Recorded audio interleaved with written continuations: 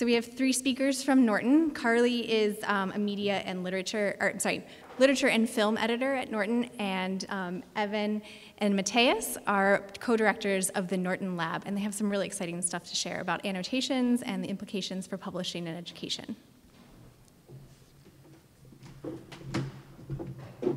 Thanks, Michelle. I have two microphones. I'm going to speak into one of them. So thank you for having us. So kind of a show of hands, does anyone here know what Norton is? That we're not, yes, we're a publishing company, not an antivirus company. We are an independent and employee-owned publishing house, and we've been around since 1923. This is our logo. We publish in lots of different areas, from cookbooks to astronomy textbooks. But what we're perhaps best known for are the Norton Anthologies, and I'm probably the only person who brought a heavy book as a presentation tool at this conference. But the first Norton Anthology was published in 1962, and this is actually our first edition that published in that year. Oh, thanks. Sorry. There we go. It was really unique for being a course in a book, so it brought together all of the works of English literature that you might teach in a survey course from the Middle Ages to the modern era. But what it really did that made it innovative was its approach to annotation. So, this is actually a page from the first edition, and it shows how the annotations appear kind of at the bottom of the page and in the marginal gloss. So this is the first time that literary texts were annotated specifically with the college student in mind. They were right on the page, which made it easy for them to reference in the footer and in the margin, not grouped at the end as endnotes, as they traditionally had been, where you would need to flip back and forth. They were authored by college classroom teachers to be specifically explanatory but not interpretive. So this is that instructors wouldn't have to spend time in class explaining references to Greek mythology or defining Middle English terms. It would free up class time for the meatier work of literary interpretation. And because the footnotes are not interpretive, students could come up with their own ideas and learn to interpret literary texts on their own and kind of do that real work of the English major. So we've been thinking for decades about what makes a high-quality, pedagogically useful student annotation, and we have large teams of professor authors trained in the creation of these annotations. Many of the works in the Norton Anthology are in the public domain, so these annotations are a huge part of the value that the Norton Anthologies have offered to college students for decades. Now, the next layer of annotation in a Norton Anthology is the annotations that the students make themselves. And I have a few examples here that I can show. We actually, students actually send us these all the time through our social media accounts to be like, look at how loved my Norton Anthology was and how much I annotated it. I like this one because it has tea spilled all over it. This one is maybe my favorite.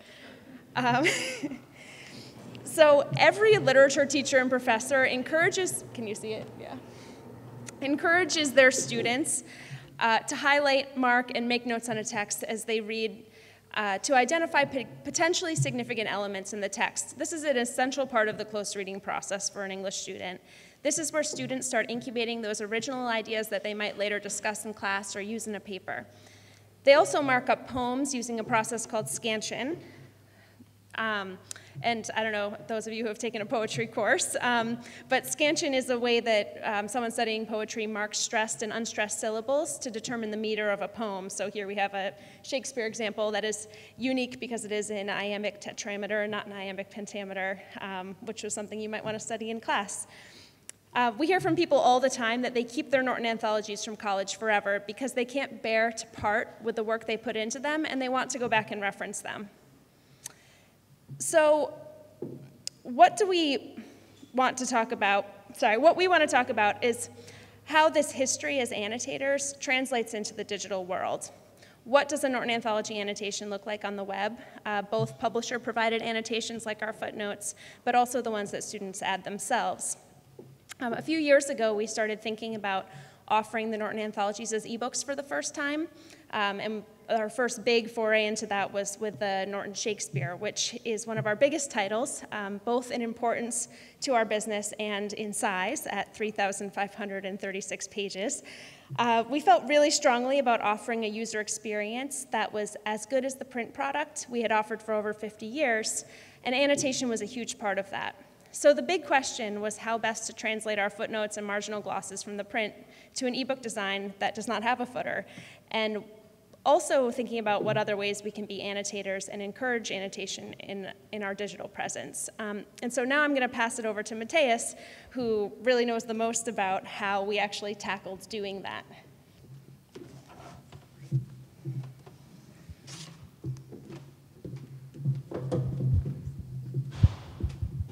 Thank you, Carly.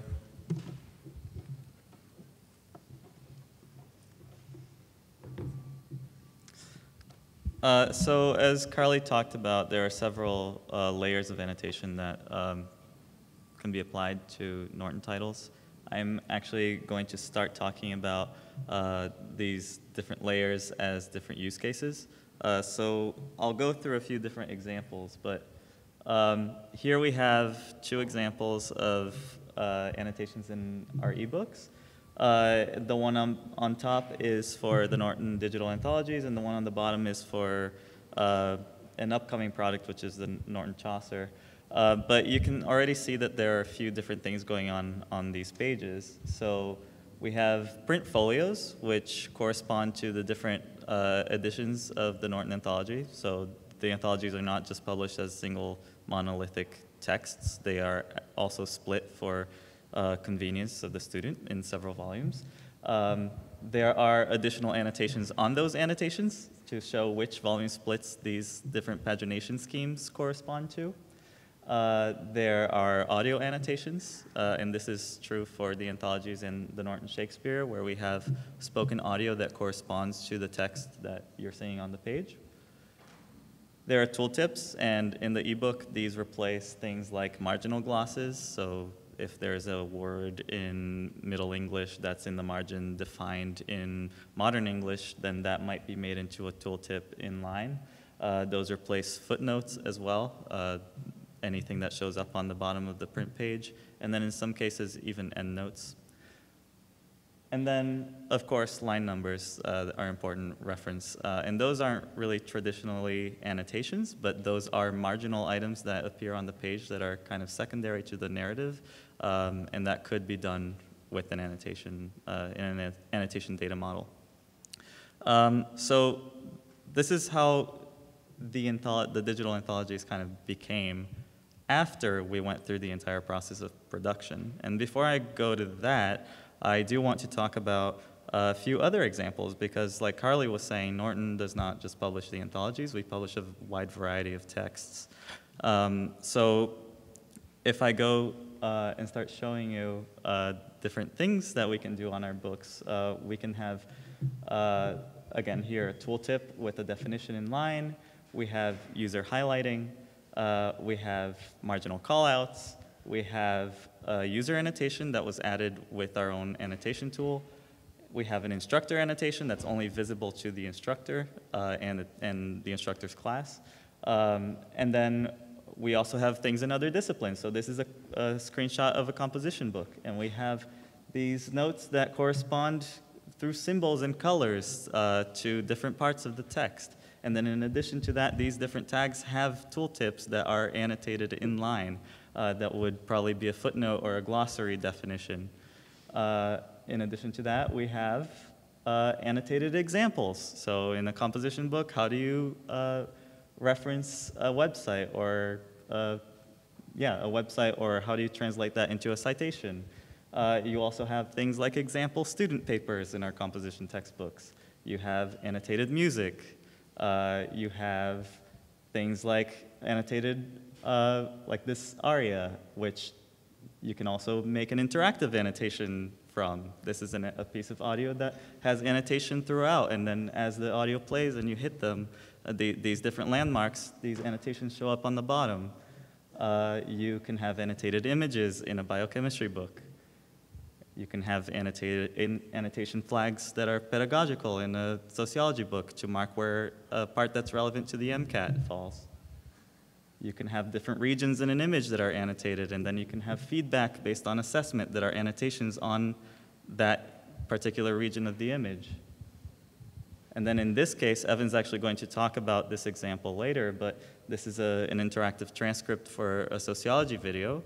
And then the transcript below corresponds to the timestamp in the video above. And then here we have an interactive scansion system for students to actually annotate a piece of poetry by adding scansion marks to the text. And then we also have things like metadata that can also be part of an annotation, like citation information. In this case, this is from the newest edition of the Norton Anthology of American Literature ebook, where you can actually go page by page, and we've manually tagged that metadata in each page so that a student can click a single button and get citation information for that passage, or for that selection. So there's quite a lot here, and especially in this case, it's important to keep in mind that certain publishing restrictions can affect how it is that we allow people to annotate our texts. So citation information, for example, if a student wants to extract their annotations from our platform, can they take parts of that text? We might be bound by a permission agreement to another publisher that says we can't take that information, but we can give them citation information. So as we're talking about this, I'm actually going to circle back to this screen on the anthologies and explain how it is that we got there from the print book. So we actually start with a project editorial process, which is very similar to the print process. We're doing manual markup of print proofs, so PDFs. They get scanned by hand, and every element that has to be translated in a certain way in the ebook gets marked up. And I have an example of that too. This is from the Norton Anthology from when we were doing the digital anthologies. This is an example of an annotated page. Just say, for example, split footnote 9 into two tooltips because they have to appear in 2 different locations. The highlighted items might be glosses that will turn into tooltips in the ebook. And this has to be repeated for, I think, upwards of 20,000 pages, and it's done by hand. So it's an immense amount of work. And there's no real common tool or system that lets us do this in a single workflow. So this is being done by separate teams, and then as it gets turned over from team to team, each team has to translate it into their own method of doing work. So when this gets turned over to the ebook department, we actually have to find a way to work with the vendor and communicate this in technical terms, which is not a very trivial process, and it can actually introduce a lot of errors. So the other thing that can actually be a con here is how much paper it takes. So this is an example, Carly standing next to what looks like proofs from the Norton Anthologies. This actually came out of the print editorial process, but in the same process that all of these proofs are being marked up with corrections, for example, or feedback from the author and the editors, it's the same thing that we're doing in the conversion to digital. We just don't have a stack of paper because we're doing PDFs, but it's a very similar amount of work, if that can help you visualize it. So that's one con, of course, but we also have the issue that there is no uniform interface to produce these different implementations. We just saw maybe a dozen examples of different use cases for annotations in our texts, but there's no common production language to talk about this. And in addition to that, the user experience between the person actually marking up the text and then the customer using at the other end of the process, using the product and accessing these annotations is very, very different. And they use vastly different tools to access that information too. So that creates a gap in understanding between the people creating the product and the people consuming the product. Not only that, but it creates problems internally as well, because each different implementation in these examples that I showed you have a different solution to actually make them digital. They have different markup, which means different content tagging. They use different JavaScript libraries to actually display to the user and produce a user experience. And they can sometimes even have different versions of the same libraries because certain features aren't available in like version 2.1 of tipped, for example, tipped.js. So because of that, there's no common data model. There's no way to really easily decouple annotations from the main content itself. And that's something that we would want to do in order to make the process more flexible, make the content more repurposable, and therefore make our business model a little more sustainable. And also, what that adds is maintainability, so that if we want to make a new edition, we don't have to do this work all over again. We can easily just port the annotation information from one book to another. So we've done a few things to try to fix that, and Evan will talk about that in detail.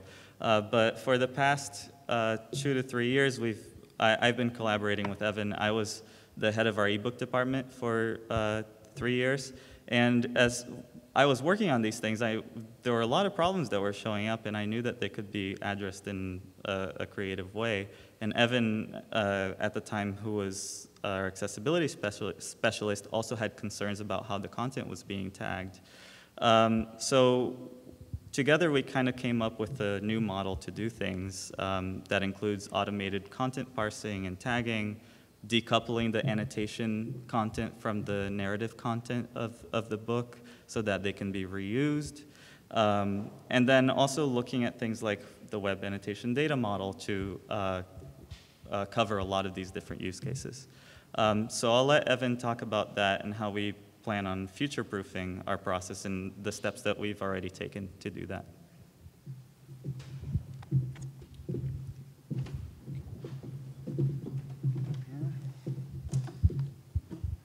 All right, I'm going to do a few demos here.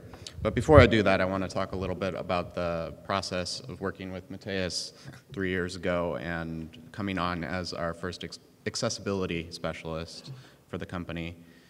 My priority at the time was making sure our content was accessible for everyone, for students with disabilities. I previously worked in disability support, and I wanted to make sure everything worked for everyone.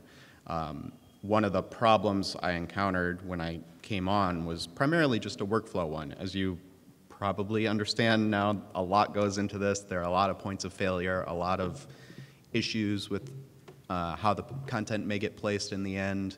And when it goes on the web, the content is just thrown into HTML, and we may not have the expertise or the ability to QA that necessarily because we have expertise in a lot of other areas. My first step in doing that was essentially decoupling the data from the content and making sure the content is well-formed, semantic, well-structured, all of the things that are essential for accessibility, but also it's just good practice. I think the first example I want to show you here is how we, oh, can you even see that?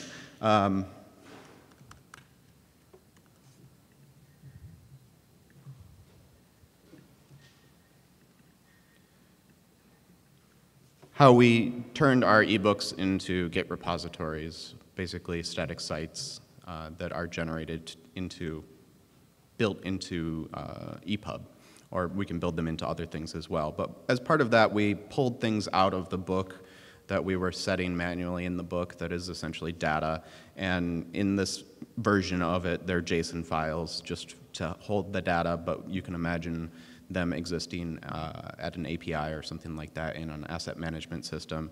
But one of the things that Matthias mentioned was glosses. That's one of the early things that we pulled out of it, and those are being built essentially. They're being taken from a data model and being built server-side.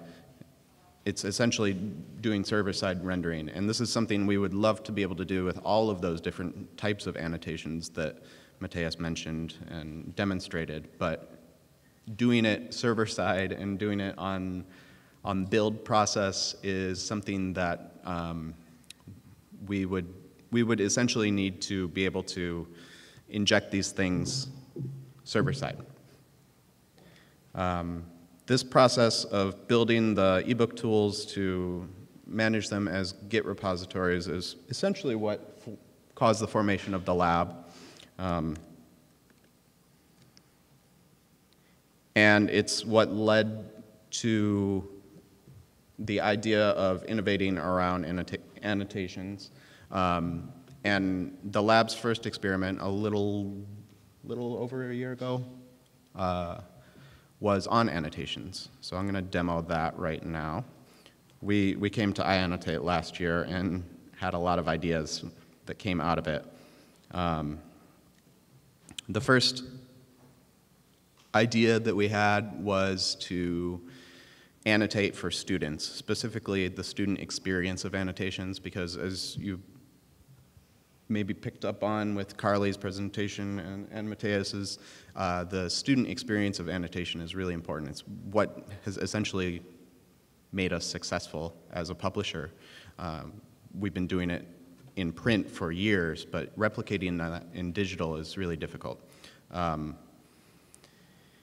There's a lot of interesting stuff happening around social annotation, but while we were researching this, we realized that most students do not annotate socially. Most people don't annotate socially. It's an antisocial process primarily. The things that you choose to share with others or make public are the vast minority of your annotations. So our experiment on annotations was on antisocial annotations specifically. So I'll demonstrate that here. We imagined a book. We published Norse mythology here, and I built a little ebook reader here, a primitive one, just to help out with it. So here's a page that we've annotated with some mock annotations, essentially. And as the user's going through it, this is all pretty typical stuff. Let's make that a little bigger. We give the annotations quite a lot of space here and make them prevalent and easy to read and understand. You can click on the annotations to isolate the items. You can, of course, annotate your own.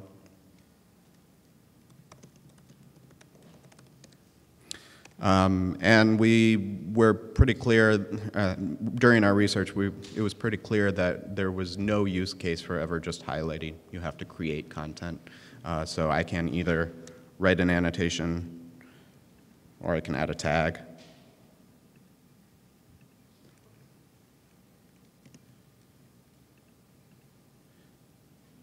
All right. But as part of the user experience of this, we wanted to really promote the tagging system and allow students to curate their own annotations in a meaningful way, to filter them. And a big part of that is how students review their annotations and how they aggregate them in a meaningful way. So we created another view for students' own particular notes, where you can view all of your annotations, filter them. I can look for just Thor. I can get rid of these tags. And then from here, you can go back to the annotation in context if you need to review it. But you can also select annotations that you want to use and add to an outline. Our imagination here was, we imagined a world where a student was annotating and they were going to write a paper and use their annotations as reference and as an outline essentially for their paper. So you add them to the outline. I should say also, this is a prototype. A lot about this we will probably change once we build a system like this. This is all basically just mocked information. The ebook's real, the annotations are ones that Mateus made to mock this. And in this view, you can view them in different ways and reorder them. And we haven't built it yet, but the idea is that from this view, you'd be able to export your structured annotations. So maybe I order them in a certain way and create a few different buckets of annotations that are introduction, exposition, different sections of my paper, and then I export them to a Word document or something like that. That was our first foray into annotations. This conference has gotten me really thinking about annotations, and another tool that I created specifically for doing annotations of audio and video was the transcript. So this is just a simple transcript module for creating transcripts, and it's the one that Matthias showed. The one he showed was an actual ebook. Here it is in just a dev environment to show how it works, essentially. It's pretty, I don't know if there's audio. If there were, you'd be able to, the audio's playing through my computer. But it's tracking with the audio, and you can go through it, and it's all accessible, keyboard accessible. It uses web components to set the elements here, and it uses WebVTT to interpret the text and set the transcript. But another use case that came up when talking with Carly about this was audio. We publish Chaucer, and show of hands, who had to memorize Canterbury Tales, prologue to the King. Oh, there you go, perfect. That's super common. Lots of students have to do it. I had to do it in my AP English class, I remember, in high school.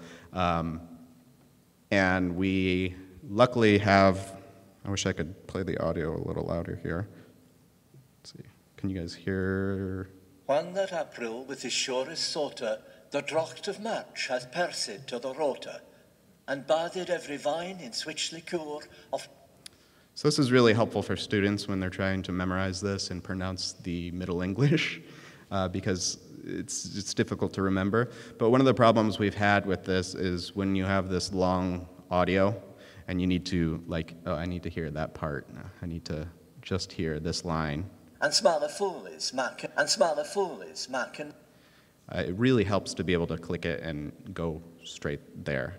These are essentially annotations of the content, sort of cross-linking. I can show you the actual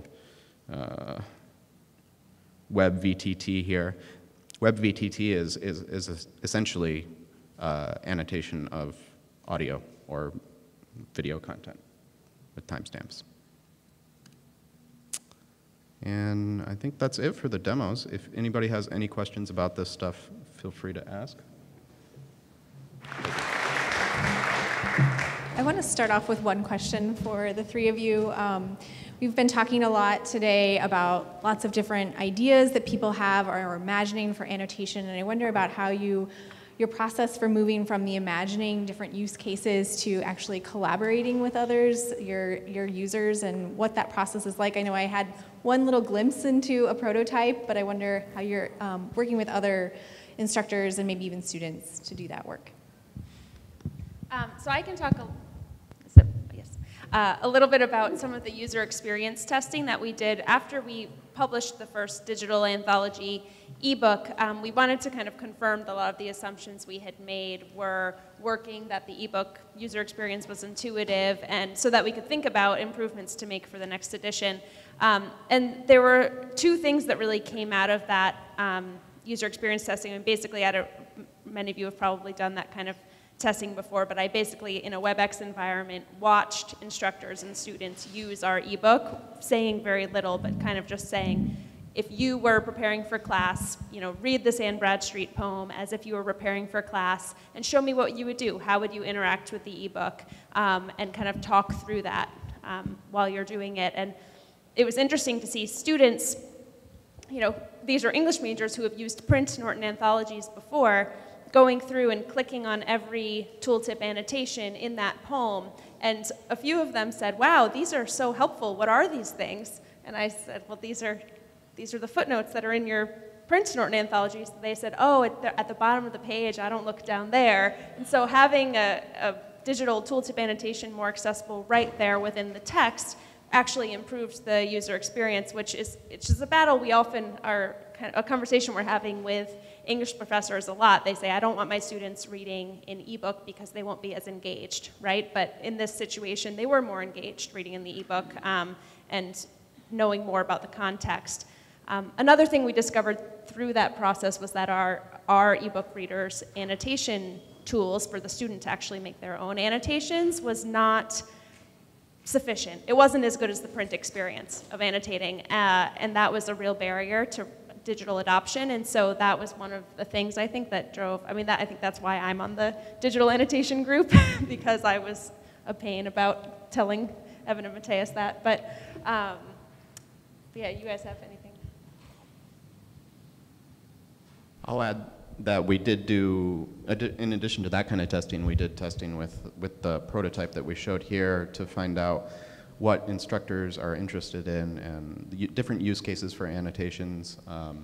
The overwhelming response has been that instructors really like the simplicity of the user interface and promoting the annotations. It's clear that annotations are a first-class citizen in that interface, and they like the fact that you can't highlight without any content creation that's critical for use cases.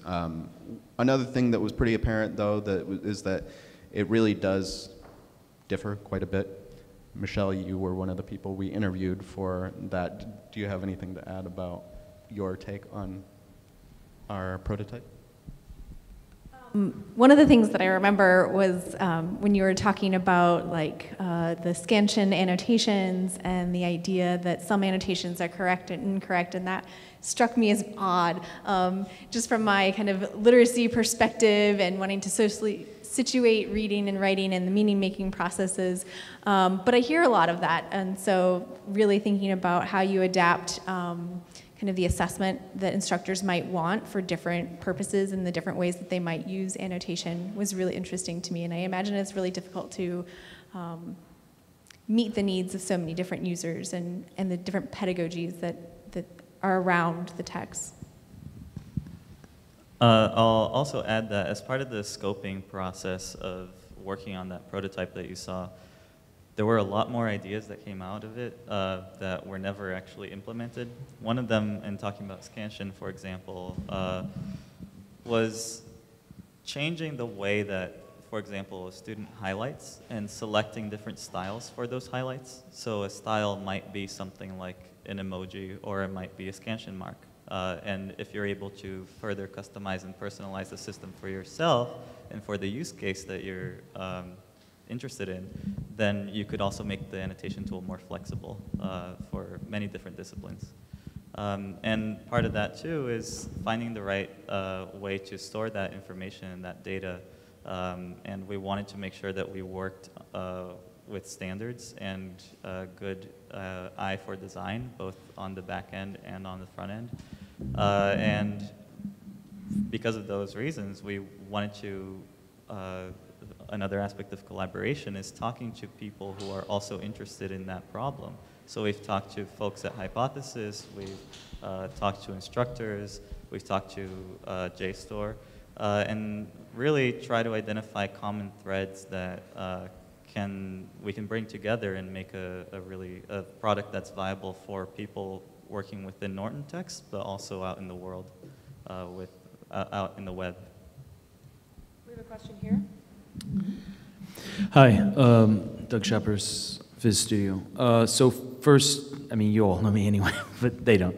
I want to applaud first your dedication to accessibility. This is a really important aspect of making sure that everybody has access to the information. And just as a plug, Evan and I are going to be at the Benetech Hackathon this weekend, working on making our annotation clients accessible. So we'll produce a best practice guide that will help all of you make your annotation engines accessible too. But the question I had largely was prompted by something Matthias said. With regards to standards, we did some stuff in the web annotation working group. And, and certainly the data model is going to be useful in that sort of interoperability. But you sort of mentioned that there were a bunch of tools out there that didn't interoperate. And I wonder if there's more to be done besides the data model. What more is there to be done in standards to make sure that things on the UX side, or the best practice around accessibility, or whatever, what other parts do you feel really need standardization so that we can have interoperable systems, not just from interchange, but up and down the board? I would say, I mean, putting my accessibility hat on, that's a big piece. Standardizing how you make annotations accessible is really important, and that's happening right now in the ARIA working group, which I'm on and helping with as much as possible. As well as, I think, best practices for setting annotations. So there's a lot of talk about how we, the data models for annotations and the back-end implementations of annotations, but the front-end piece it's really hard. And as you saw, we have lots of different front-end implementations for our annotations that mean different things in the different contexts, whether the choice between presenting an annotation as a tooltip or as one of those cards, for instance, is an important one, and there needs to be maybe not a standard, but best practices for that, and those haven't really emerged yet, I would say. I think a lot of people are doing different things. Some of them are interesting. I think as we work on this more, best practices seem to be coalescing in some areas, but not all. I agree. It's for at least Norton's use case and other use cases that I've talked to a few of you about, it's really a matter about really authoring, like what is the experience and what are the interfaces that exist to make these annotations. And I was talking about the editorial process in creating that markup that went into producing the digital annotations in the ebook. If you can imagine a unified system that can serve the internal needs of a publisher that wants to create these annotation packages that are user-friendly, and then also have that same tool be the tool that the students, the customers are using as they create their own notes and ingest, interpret, learn from the Norton notes, then it can create more cohesion across the entire landscape and also create more connections between the producers of the content and the consumers of the content. And I think that that's still a question that's unresolved. Question in the back? Oh, sorry. Evan, were you going to say? Well, I was just going to add that reminds me that I think one of our goals as an educational publisher is to create tools that help students learn how to annotate. And we feel pretty strongly that our business is annotation, essentially. A lot of our business model over the years has been annotation, and I think that was hopefully clear here. And we want to sort of help students and instructors think about how we can create good annotation citizens of the world as students are learning to annotate in the classroom and maybe having a structured way of annotating there. Back here? That was loud. I have one point of clarity and then want to start a fight if I can. But can teachers see the students' individual private annotations, or do you ever think that they might be able to have a view into that activity? In the prototype, our intention was no, they can't see them. So the student will have the choice to publish their own annotations to the group, to the class, to the instructor, to the world, to Hypothesis, to wherever, whatever source. We would love to have it interoperate with every annotation source possible and allow the student to publish their annotations wherever they like. Okay. Go ahead. I was just going to add to that quickly. I mean, I think there is a place for social annotation when you're annotating a literary text, but I think you also have to provide that space for a safe space for antisocial annotation. You know, the things that I wrote in the margins of my Norton Anthologies in college, I wouldn't want anyone to read. They're embarrassing, and I want to think about them before I put them in a paper. And I think that for a student to do real literary analysis, you have to put things down there that are going to be just for yourself, and then, you know, maybe you can select ones that you would want to share with the rest of the class or with your instructor or with the world later. Yeah, that's great. That's sort of where I wanted to start trying to start a fight, was about this idea of like private annotation versus social annotation, and actually maybe try to just get other people to fight instead of me in terms of Michelle with your research, or I know there's some other education researchers in the room who are looking specifically at, and again, I don't think it's an either or. Your answer, you kind of already diffused the fight by saying that there's a role for private annotation and a role for social annotation and a whole spectrum. But I just wanted to maybe talk more about you've proven the case that the private annotation is incredibly useful for students, right? So let's prove the case that the social annotation, like why is that important? I know something Michelle has thought about, and others in the room that are from the learning sciences. As an instructor, I found being able to read my students' social annotations really helpful in planning for class.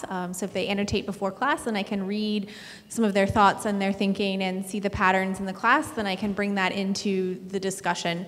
And it serves for formative assessment. I haven't had a whole lot of luck yet with my undergraduate students in getting them to really engage in truly social annotation.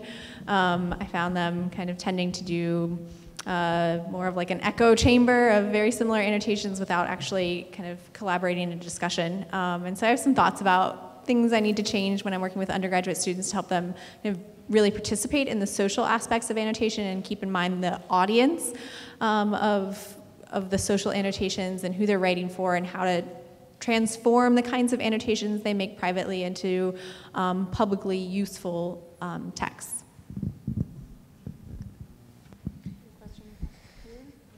I was very surprised to hear that your research showed that there wasn't a use case for highlights that were not tied to annotations. I know that from my experience and how I learned to read, seems to be very clear uses, or at least, maybe that's changed, in the past 20, 30 years since I was in school. But I was wondering how much of that, it also seems that maybe there's a sort of didactic purpose because of the type of material that you're dealing with, that that there may be a use case, but you don't want that use case to actually happen. So maybe you could just clarify what your research showed or why that decision was made. It kind of goes to this idea of scaffolding, and you're absolutely right that we recognize it as a use case, and it's one that we just don't want to encourage because our audience for annotation is maybe the undergrad students who don't know how to annotate very well yet. They aren't comfortable with it. Maybe they will tend to annotate in a specific way that isn't necessarily all that helpful for learning.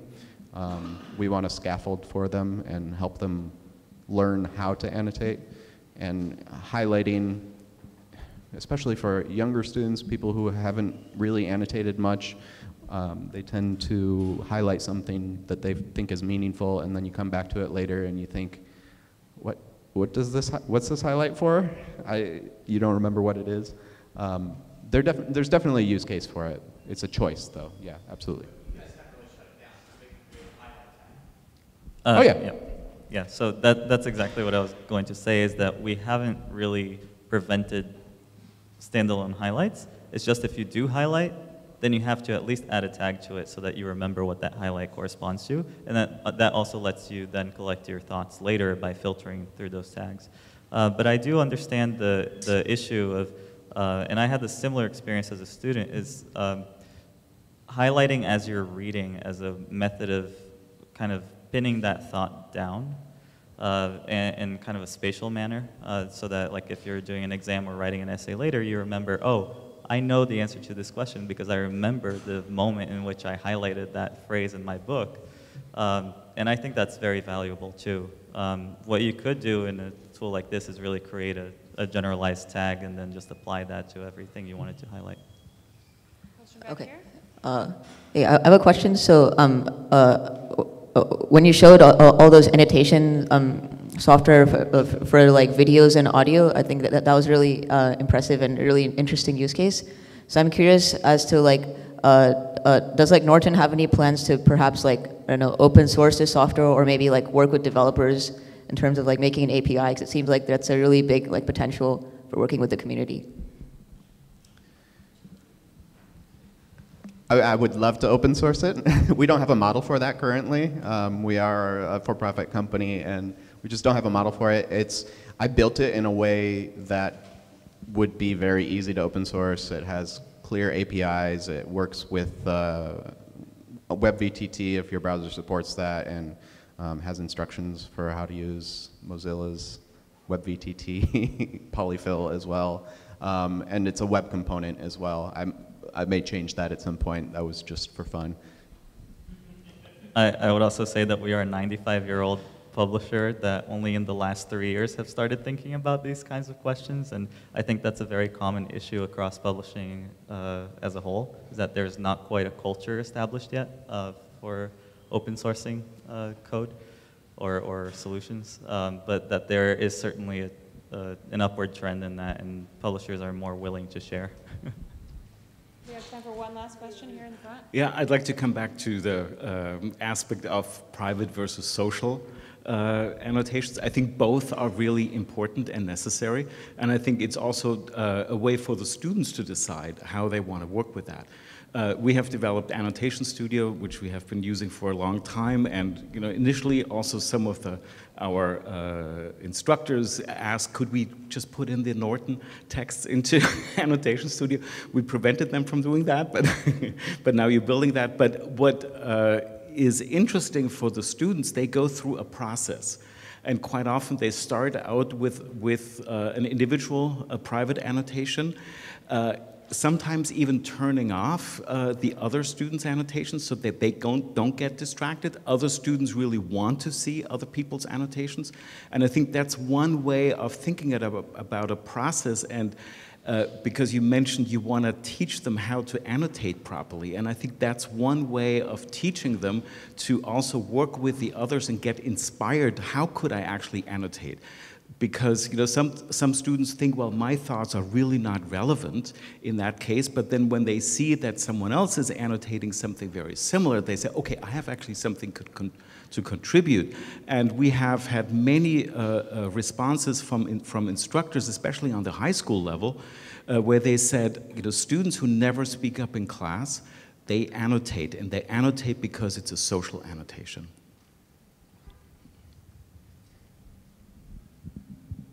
Lest any of you think that Michelle got short shrift for moderating the session, she's going to be speaking tomorrow, so her time will come.